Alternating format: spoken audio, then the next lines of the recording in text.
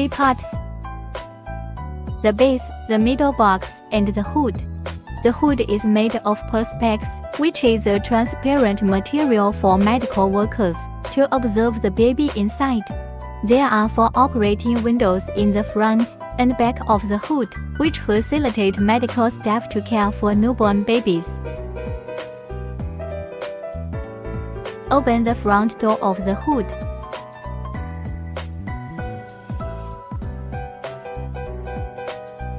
To pull the baby bed out, or take the baby out. On either side of the hood are 2 operation windows, which rotate clockwise and lock tightly. Counterclockwise rotation opens the round window to operate inside.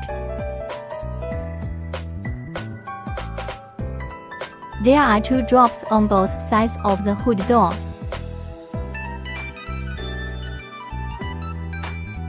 To facilitate the pipe to the inside. Drip stand, driver plate. The height of the infusion frame can be adjusted. Water tank. Open the knob to pump out the tank and fill the tank. To the left side of the box is the power input section, power input connector, power switch, 2.5 fuses.